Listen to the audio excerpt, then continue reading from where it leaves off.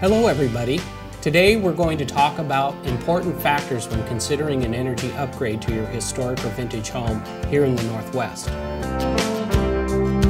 How does removing air movement affect the air quality in the house? I think that is really important for people to understand. Agreed. You know, I think there's a couple of misconceptions and important truths. One would be that a leaky house has good air quality. That's not always the case. I could be bringing air up from a basement or a place that's poor, or radon or something else. I could be bringing air in from outside in a place that I don't feel great about, maybe a backyard or a dog kennel. I could be bringing air in from a crawl space that's really unhealthy. So the way that we look at this is that, you know, our cars are very tight enclosures, right? You can turn on recirc or turn on air from outside. My car is a very tight place. So what I want to do is to try to build a building that's fairly tight so I can control the air inside. So air quality is really based on a couple things. One would be the building itself. What contributions come from paint and materials itself, cabinets? That's one pollutant. We call those called building pollutants. The other pollutants, which are probably bigger, are ours, right? I'm a dispersed pollutant, right? I'm walking around, I'm giving off odors. Dogs are dispersed pollutants. Kids are dispersed pollutants. They're just faster. And if you look at everything moving around, that's a ventilation need that I have for dispersed pollutants. I also have things that I keep in the house. Have you ever looked underneath your kitchen sink? Right? Yeah. You're under the kitchen sink, wow, that's a lot of stuff under there. If you ever pulled the top off a paint can and seen it's all dry, where did the liquid go?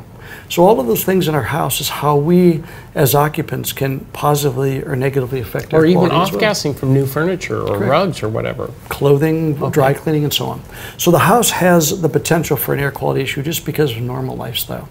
So we know that what we need to do is supply a fresh, steady amount of fresh air, not too much, because I have to pay for that to condition it, and not too little, because then the pollutants build up.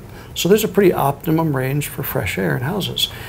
We say about 7.5 or 7.5 to 8 CFM per bedroom is the number that we use as called ASHRAE standard 62.2. It's a baseline for fresh air. Cubic feet per minute. That's right. And so what I can do is say, if I could get every room a steady supply of fresh air, that would be terrific. But how do I do that? Yeah, so there's systems out there. What are our options? I'm sure there's a lot more than we have here to discuss today, but it's actually pretty simple. There's basically three fundamental options. One is I could take a fan and turn it on and run it all the time.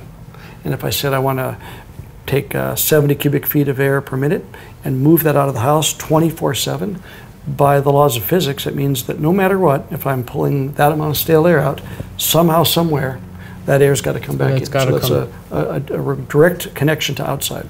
The other option is I could say, well, what if I blew fresh air into the house? Instead of sucking it out and letting it find its way in, maybe if I pushed air in. It's called supply ventilation.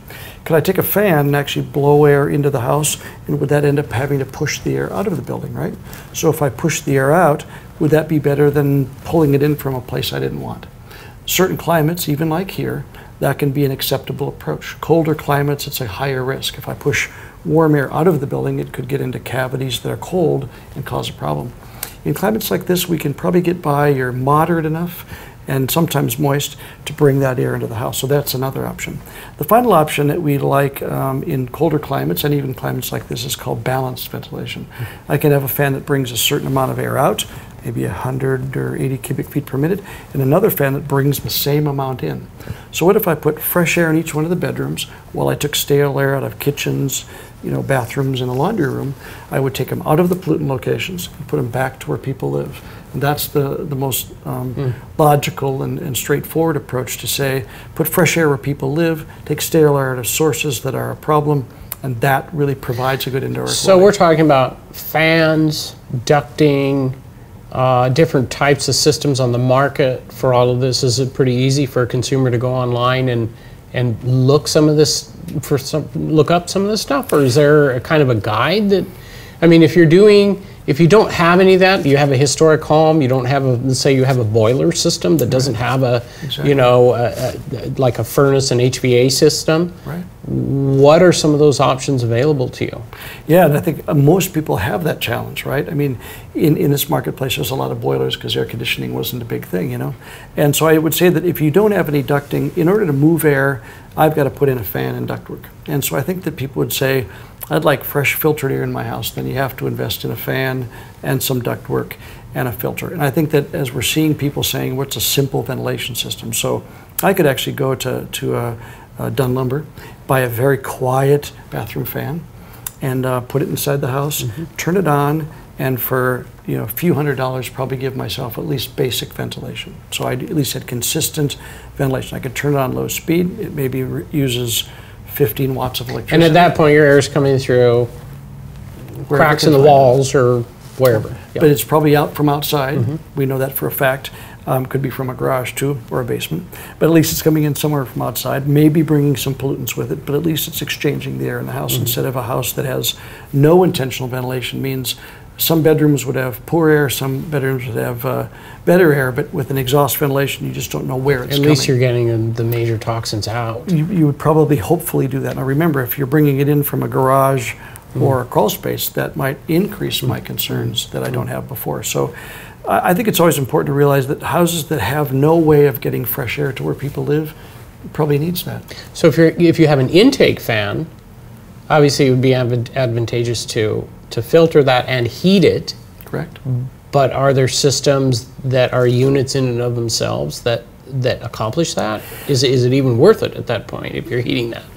It's a good question. I think either way we're heating it, right? So if I'm going to bring it in and leak it in, I still have to put energy into it. So there are systems on the market that are fairly simple and straightforward. They can bring the air in, add a little electric heat, and warm it up. The good thing about where we live in the Pacific Northwest here is that it doesn't take a lot of energy, and your cost of energy is fairly low.